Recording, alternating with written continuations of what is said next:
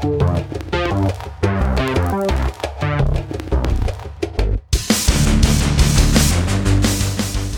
boop, intro music. Welcome to Cypher Sci-Fi, where we explore how and why. I'm Christopher Peterson. And I'm Lee Colbert. We watched a movie. We did. We watched a movie kind of a while ago. It was in the movies. We saw it, and now it is available for home viewing, etc. And we're going to talk about it on the show, now that you can get it again. Colbert, what did we watch? Alien Covenant. Covenant. Alien Covenant, directed by Ridley Scott and released in 2017. Hey, spoiler alert, we're going to spoil the movie, and also the last movie, Prometheus, probably. Although that's questionable sometimes. Yeah. Sometimes we don't talk about the movie at all.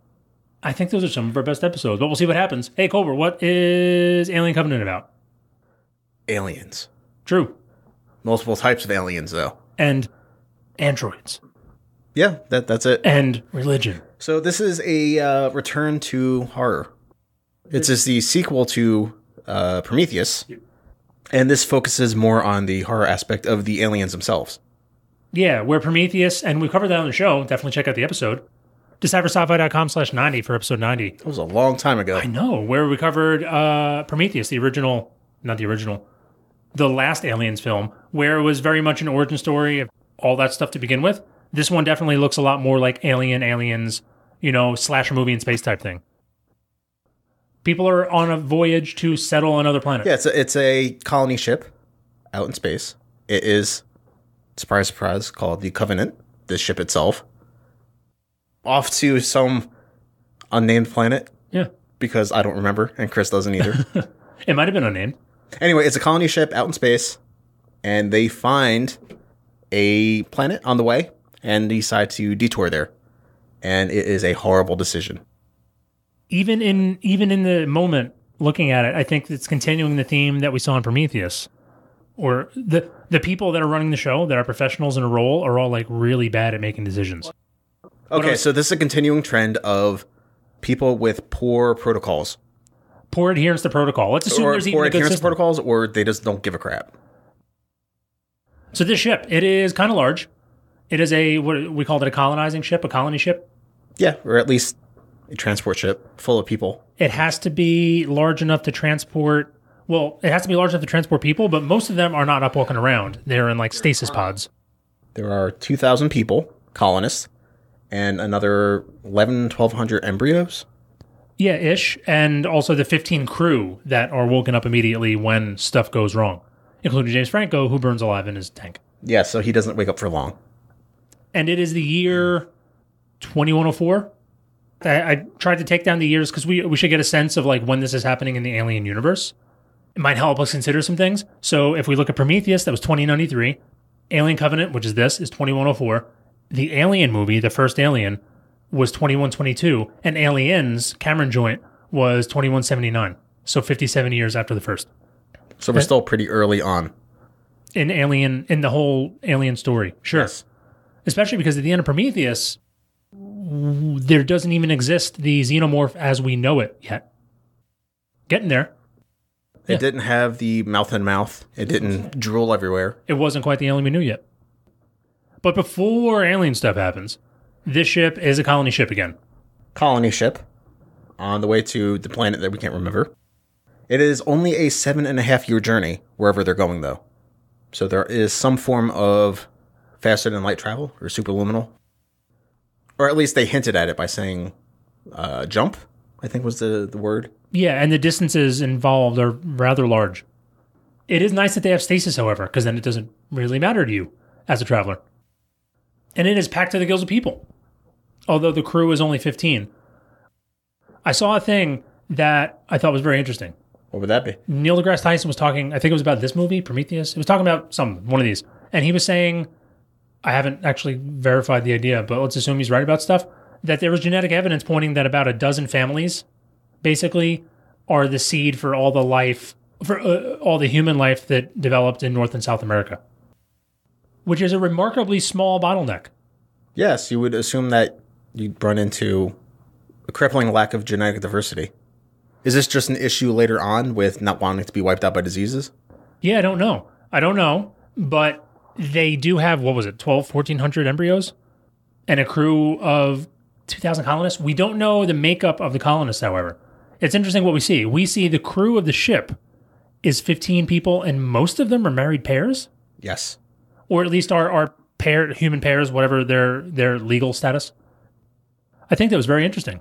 That is not something you see for a spaceship crew in a lot of movies. And also, I never would have presumed that was a thing to do. Like, I guess maybe it's the thing that we tend to see is like there's a military sort of structure to a mission, because it's a mission and there's a military thing. It's like a Navy deal. The Navy analogy doesn't tend to get represented as romantic pairs as the crew. Well, this seemed to be a one-way trip. You're going to this planet and making a new life. But you're still working for us. You're going to work, and your partner, I guess, you'll both be trained in whatever is necessary function for that ship. You get to go and establish the industry that they need. And then you don't have to pay for the ticket. I assume they subsidize heavily. And it's also interesting that they were not all hetero. It reminded me of an episode of Liam's podcast, though, Voice from L5, which we've managed to not mention in the past few episodes, so let's make up for it. He had an episode where he talked to ethicist Tony Milligan about how we might design our crews for different space ventures, colonizing, etc. Is this how you primarily want female couples? It seems like that's generally a good answer. Yeah.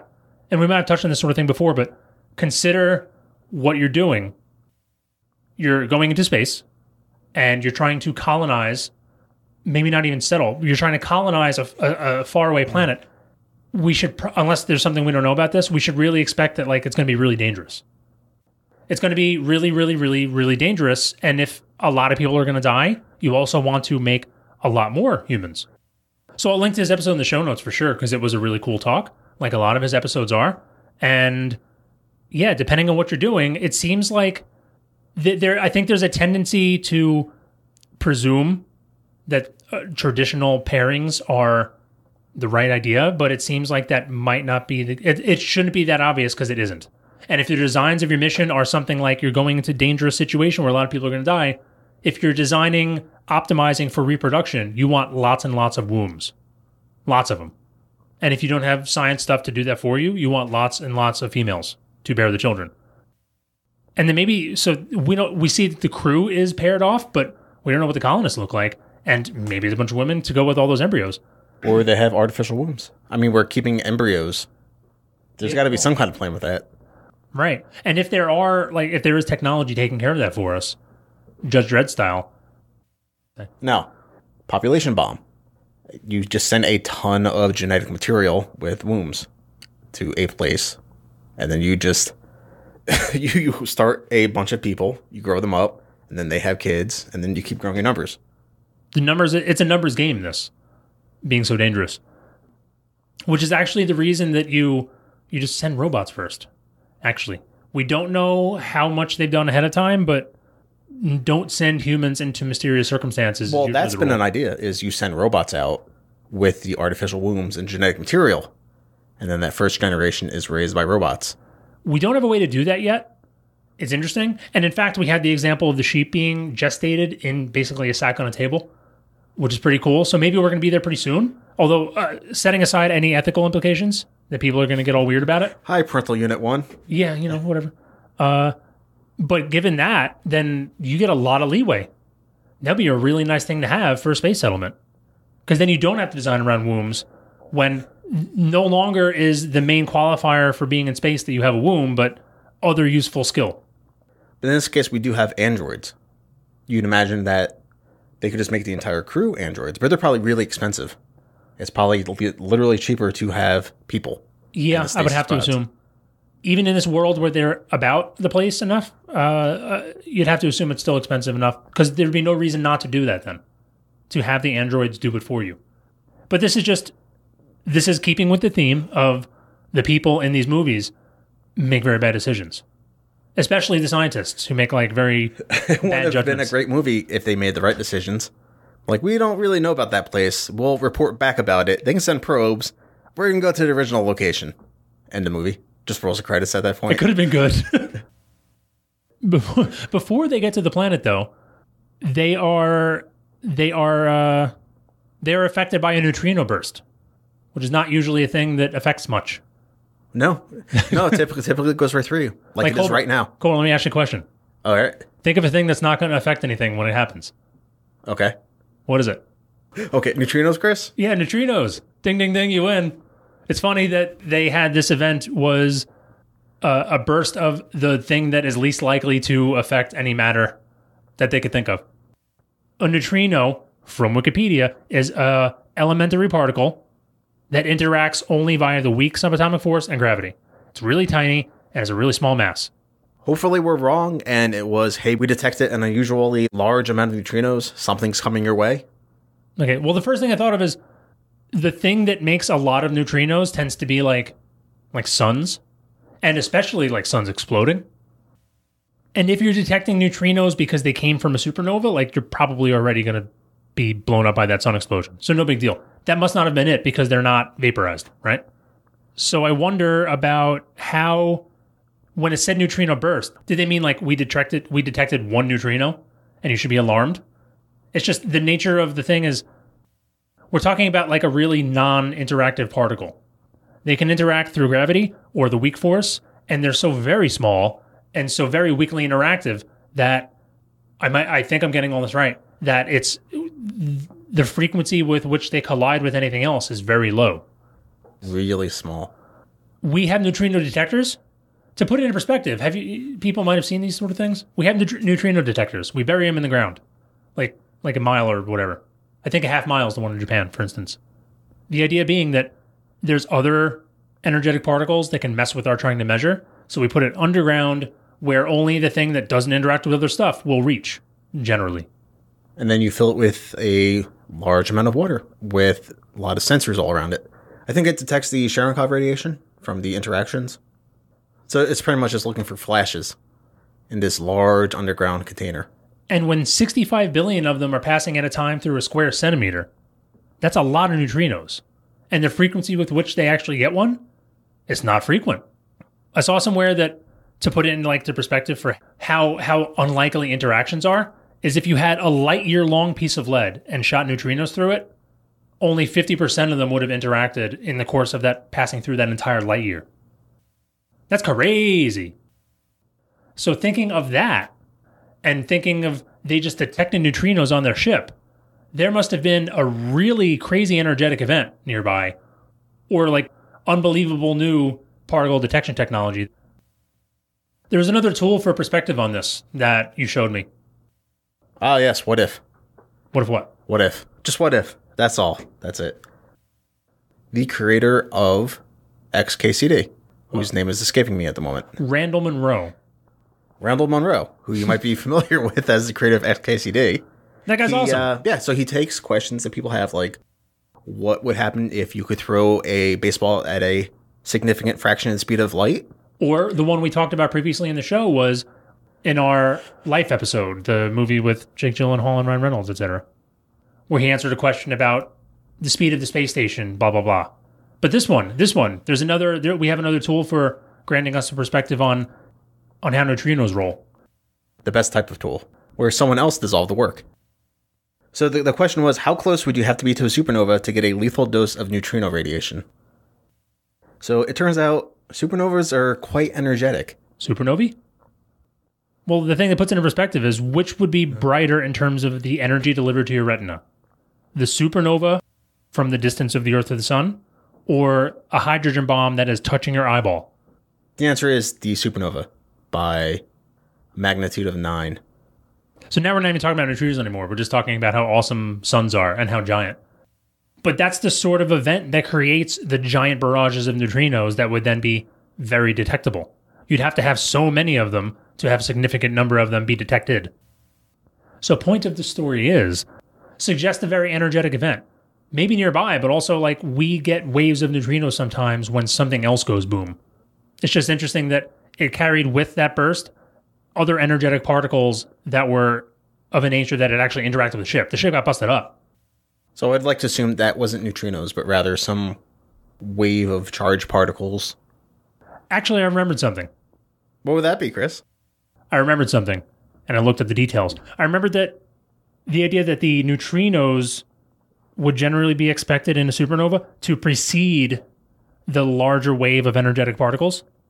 And that was the idea, and the looking up part, because I don't remember any of the names or numbers, was in the 60s, some dudes theorized that would be the case, and it was the thermal energy in the newly formed neutron core that would be causing this neutrino burst, and that would be before the super duper light show that would follow. And this was confirmed in 1987 when that's exactly what we measured from a supernova. The neutrino signal from the supernova arrived at Earth hours before the first electromagnetic radiation, as expected from what they were saying and confirmed. Science is fun, man. So that's the beginning of the core collapse before the bounce, is when the emission starts. Here's the thing. Here's more Wikipedia for you, but think about this for a second. Because they interact so little with matter, much of the visible light comes from the shock wave, and even light from the explosion itself is scattered by dense turbulent gases and delayed. Thus, actually, you'd get the neutrino burst possibly before you really see the supernova. And so we actually have the supernova early warning system on Earth. That is our network of neutrino detectors that we use. Because here's the thing, if a sun's going to explode, it might be kind of hard to tell. And that's an event that's very interesting and you want to record. You want to collect that data. So we use our collection of neutrino detectors to try to get like a leg up on the whole event by looking for those bursts. That's really cool though. And that is to say that on top of all this, like, I don't know how they fit one of those on the spaceship. I don't know how many they had on the spaceship. But were you aware that we have small neutrino detectors now? I wasn't. At least ones that aren't giant steel tanks of water buried deep in the earth. Yeah, that's an inconvenience, having to bury them and also have them be thousands of gallons of water. How small? You can walk around with it and not have to be like a strong man. Well, you can walk around with it. You just have to be able to pick up car. Yeah, that's all. I mean, some people could do that. Yeah, it turns out that if you mix up some like sodium and cesium, something or other, blah, blah, blah, you get a neutrino detector and it's pretty tiny. Yeah, about the size of a red box, whatever size that means. It could mean anything. It's so variable. But that's really cool. And I guess in general, miniaturizing technology for a specific purpose does tend to be something that is then adapted for more general use eventually under the best circumstances. So you could hope that this would just make all the research in the area easier. That's pretty cool. I got to put the picture in the show notes. It looks neat. Of the smaller neutrino detector. The baldy mad scientist and his little... This was also the one that... It looks like a steampunk lamp. Yeah. It does. What? This was also, I believe, the first observation of a glancing blow from a neutrino. So just a transfer of momentum without being catastrophic, a collision. Yeah, so I guess when we do the water thing, the larger tank, we're looking for something... The neutrino hits something and they like blow up. Yeah, it smashes and there's a large release of energy. Versus this is a small amount of transfer of momentum. When I say stuff like I just said, I'm always like self-conscious that someone, i.e. Adrian, is like smacking himself in the head, getting all like frustrated with our total misrepresentation. It's like filling a balloon with air. And then throwing ping pong balls at it. Exactly. But it's a bowling ball balloon. Yes. Exactly. And that's what happened. And then you reverse the tachyon field. Is that better? There you go. I don't have very good technobabble. Take that, physics. So now we have a path, I guess. We have some miniaturization of our neutrino detection technology. Maybe that's evolved over whatever couple hundred years, and they have it on a spaceship. Good for them. Neutrinos, dude. Unfortunate event. Whatever happened, some exploded. I don't know. It effed up the ship and killed a bunch of people, including Captain James Franco. So new captain. New captain is the religious guy. Ridley Scott, it's not... He doesn't hide his hostility towards religion in his stuff. You notice it. It's not like a secret. I mean, man literally has a creator in this universe. Not this universe, but in the universe of the movie. Right, yeah. He's like taking the piss out of the Christian mythology. By having swole Jesus? He's even been explicit about his whole thing with in particular, the Christian mythology. In the aftermath of Prometheus, he talked, and it was something that was in the original script that got kind of cut out, where he was more explicit that, remember the timing of when that ship, the ship containing the Black Goon Prometheus, the timing of when that ship was disabled, whatever, versus what was going on Earth, and it was... So was it Easter? It wasn't, I don't know if it was exactly Easter, but the thing that was suggested maybe, I think we talked about it a little in Prometheus, and was more explicit in the original script, was that Jesus was, first, an historical character, and two, was an engineer. Not like he built windmills, but he was the alien race, the giant white swole dudes. No, yeah, I didn't misphrase it from Carpenter, but rather he was one of those big white swole guys, one of the aliens, yeah. Maybe he put a disguise on. You'd think that would stand out. Maybe that's why he got crucified. The idea being that the engineers made man, and they were rather like the Abrahamic God, just unhappy with the performance of man and wanted to wipe it all out. The God character might choose the flood. In this case, he chose, black goo that didn't quite make it to Earth. That Jesus character was an engineer sent down to be like, hey, everybody, take it easy, chill out. And they crucified him, and then they were like, now it's time to kill Earth. Oh, okay. But you're right about Swole Jesus then, because if you remember, the main characteristic of the engineers is they are yoked as hell. Swole pasty Jesus. My shaker cup runneth over. Have you seen Korean Jesus? He looks a lot like them, like the big marble statue. Yes, this was a Reddit thing sometime. So it's just a game of telephone with religion, and then you get everything. It's all messed up. Yeah, who knows what went wrong along the line. So, religion. It's a pretty big deal. I don't know what to say, man. It does tie into man's greater search for meaning in life. That we're not just this random byproduct.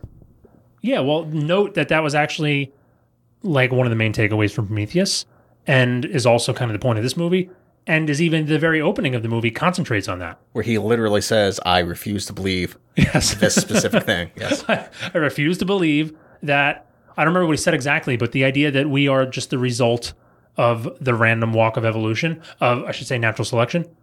He being... Wayland himself, who started the company that built the androids, David, and Southern Drawl David.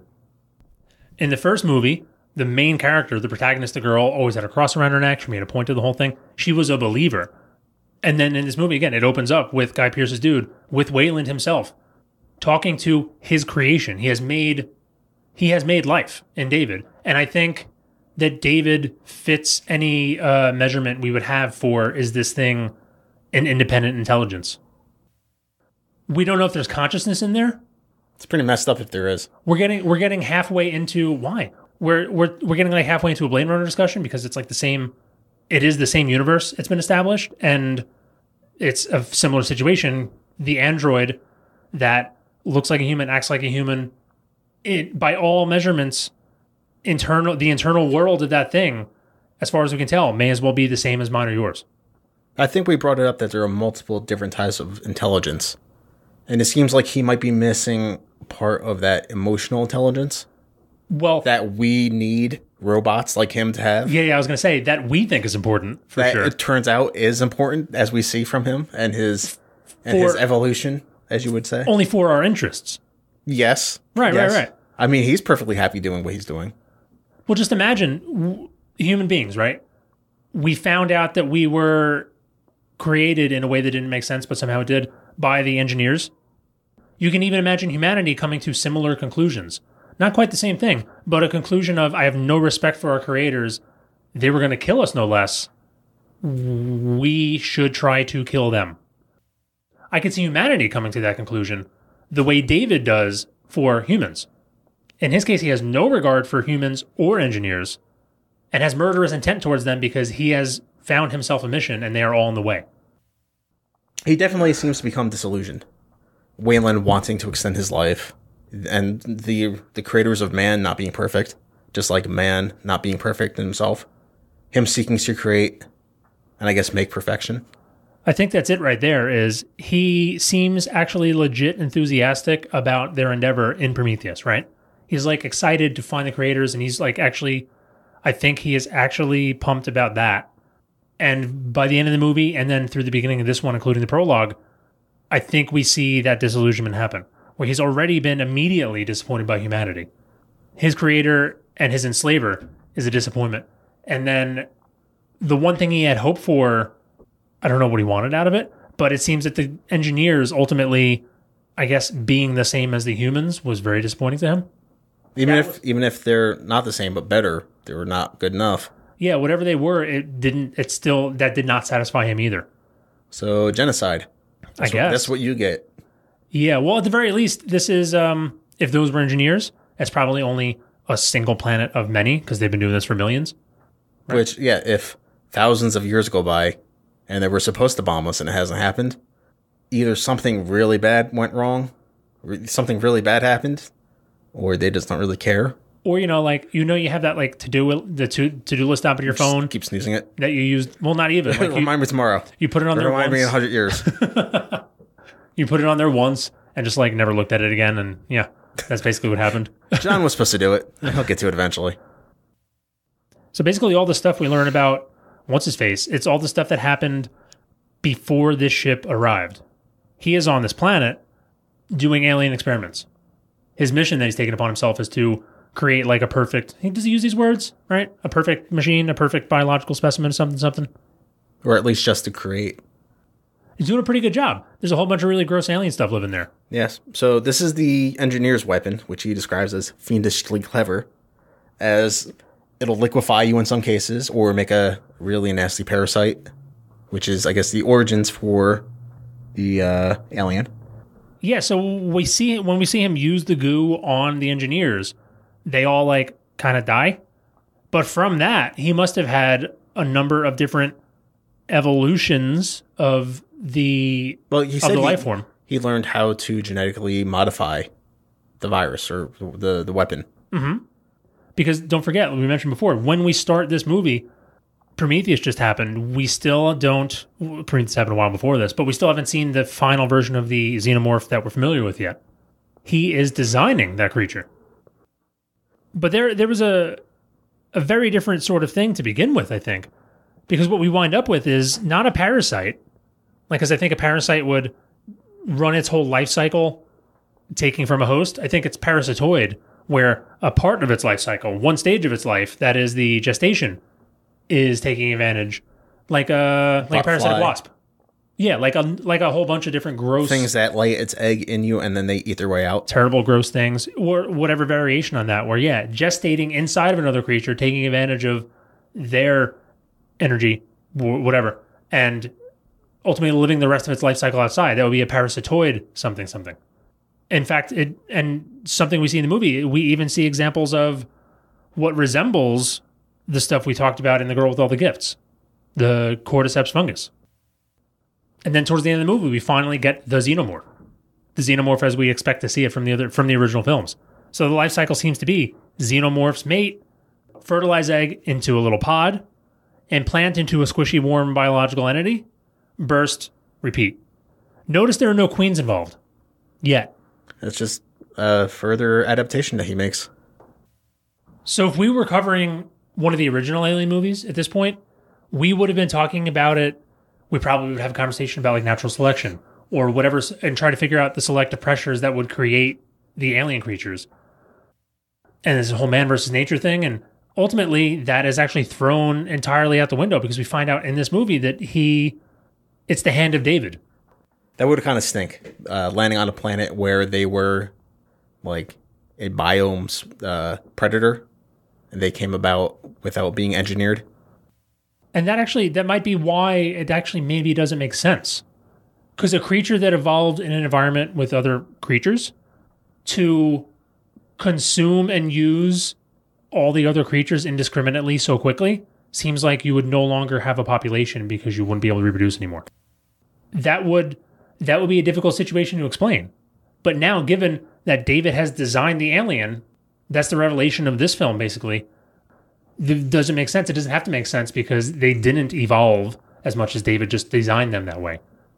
Their origins were to eradicate all meat-based life on a planet.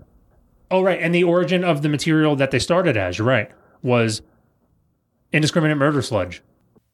We came from primordial ooze. They came from indiscriminate murder sludge. Giveth and taketh.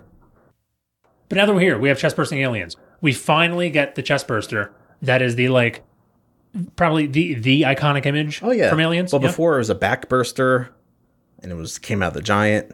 It was like an octopus type thing. Oh, and to note, the parasitic wasp that the writers have mentioned specifically as an inspiration comes out of the butt. Pretty awful. So reverse Vlad the Impaler. We didn't Vlad the Extruder? We didn't, but so we didn't see that in the movie. That's not awful sounding enough. it's just confusing. It's like some oddly named pasta maker. What was I saying? Chest burster. Chest bursting. Iconic. Out the chest. Looks around, runs away. Yeah, chest bursting. And then it does the hello, my baby, hello, my darling. Pretty sure that was in the movie. There was an article where some people did some math on this. Oh, about the energy required? But yeah, think about this for a second. How big that is and how that could work. How quickly it would have to grow? The amount of energy it would require? Yeah, I'm gonna put the link in the show notes because they address a couple of other things. It would probably boil him alive. Oh, interesting. Right? I don't know. Well, first it talks about like, will it break the glass with its head at the end when it's attacking the ship, blah, blah, blah. But the part that I latched onto was the idea of, and crew design was something they talked about and did some math on that. But the thing that I latched onto was the question about how a chest burster could work, or a back burster for that matter. Because there's a similar situation. In both cases, you're inside a bone cage, a remarkably strong bone cage. And how could it get out? So they take inspiration from two different things to try to consider how this works. One, well, you can either bash your way out or cut your way out. So they look, one, at how surgery works, how we get into a chest and do cardiac surgery, because we have numbers on that, right? We have a way to look at it. And the other case is just how do we smash bones? Because we have examples of that with like boxing or other animals. Also, it depends on where in the body you're coming out. We're talking about the chest. Yes, but if you're a little further down, there's an open passage. Well, that's the and thing. if you're like a baby, you just push stuff around. Yeah, the real answer for it is it would come out of the soft spot that's right next to it. But since they don't, they're extra terrifying and gross because they come through the chest, remarkably. So they just make assumptions like the aliens' force production is like 4 times greater than a human would be, you know? Whatever, just to make up a number. It also has the mouth that is maybe that's useful. Capable of puncturing things. Or maybe it's a cutting device. Because yeah, if we take the first set as what if we can cut through the chest and it's got 4 times the power of a human just because we need a number, that works. It could cut through. Maybe it has a cutting mouth. Maybe there's a cutting wheel in the mouth. Maybe it has a mouth. Maybe it has a mouth saw. What's that high-pitched buzzing noise? That's actually not that bad, and it makes decent sense. The harder thing is smashing out of the chest. For what it's worth, our chests are a pretty good cage. And the thing they look at is the punching force of a boxer. So like a good solid punch, here are the numbers they use. A good solid punch is like 3,300 newtons. And like there's a quarter chance that you can crack a rib with that sort of force. And 3,300 is even conservative. Like an extra great puncher could do more than that by a good measure. So if we talk about the chest burster being 4 times more strong again, just to have a number, its peaked impact force would be only a part of that. It seems unlikely that it could burst out of the chest straight out of the bones. Which would just mean it would mean to do it over and over again, perhaps. Maybe it's a combo effort. Maybe there's a saw in the mouth. A saw in the mouth, yeah. and a big punching force. The actual answer would be don't come out of the chest. That's a lot of resources to spend when there's a fleshy bit right down there. Yeah, but just go half a foot down. Yeah.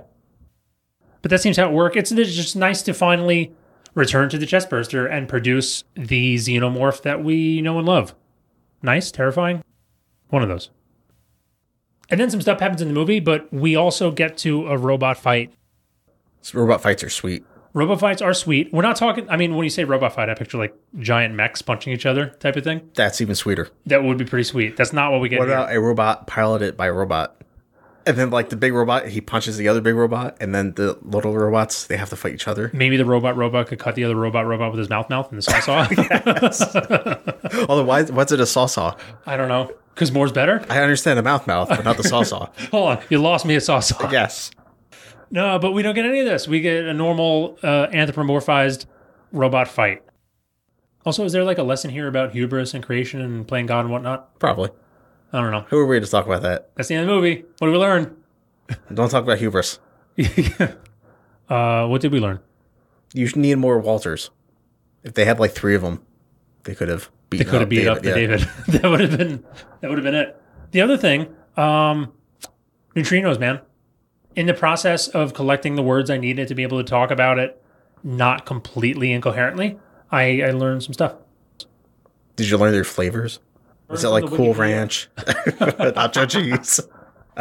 That's exactly what I learned. I'm just going to totally accept the thing you said. Okay.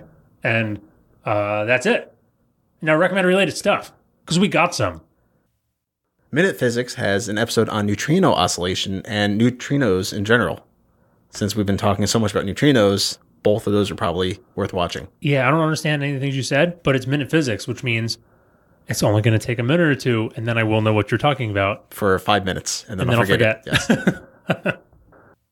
So there's that. And there's also a series of prologue videos for this movie, featuring more James Franco than was in the film by like orders of magnitude. It's like a supernova of him. Yes. Because compared to the hydrogen bomb that was in the movie. Yes.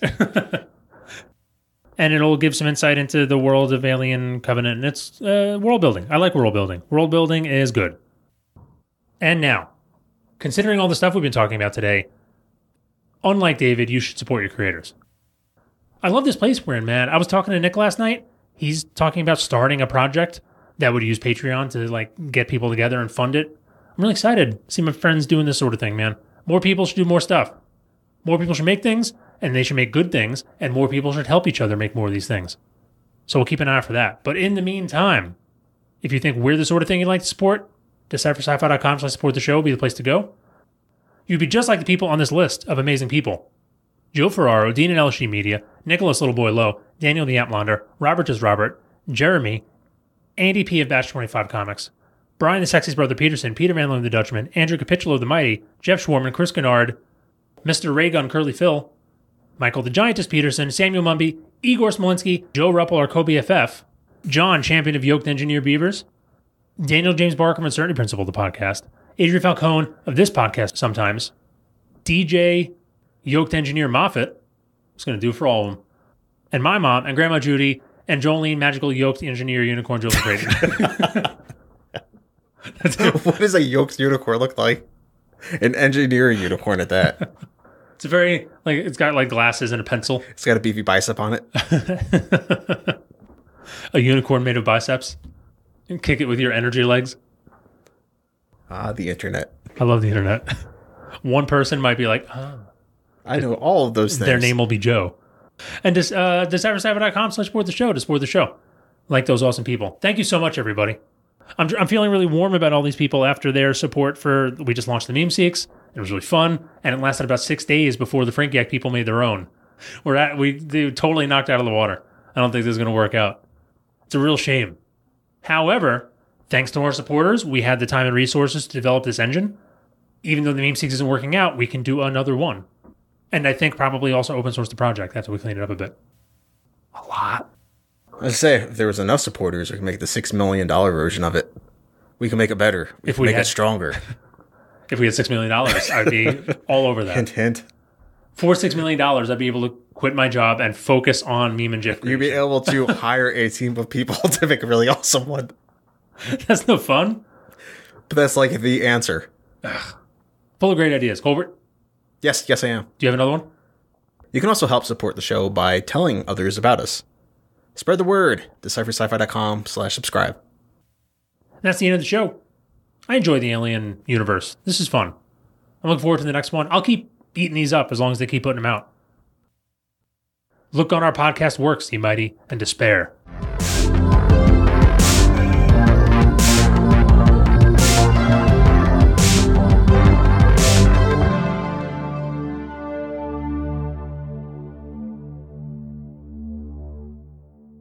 Is that why they're all bad decisions?